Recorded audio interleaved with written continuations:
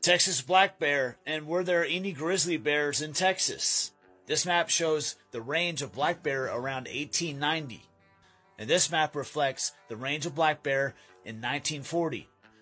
By 1940, black bear were nearly wiped out of the state of Texas due to overhunting, fragmentation, and loss of habitat. In recent years, there has been a resurgence of black bear because of conservation in Texas, in Edwards Plateau, West Texas, the Panhandle, and parts of East Texas. Even in Uvalde, Texas, they had a run-in earlier this year. This is the current range of black bear in Texas based off TPWD and also your comments of bear sightings. Black bear are illegal to hunt and trap in Texas, and that's why their population is booming. And by the way, the last grizzly bear that was killed in Texas was by Fort Davis in 1900. This grizzly bear was over 1,000 pounds. Comment below if you've seen a Texas black bear.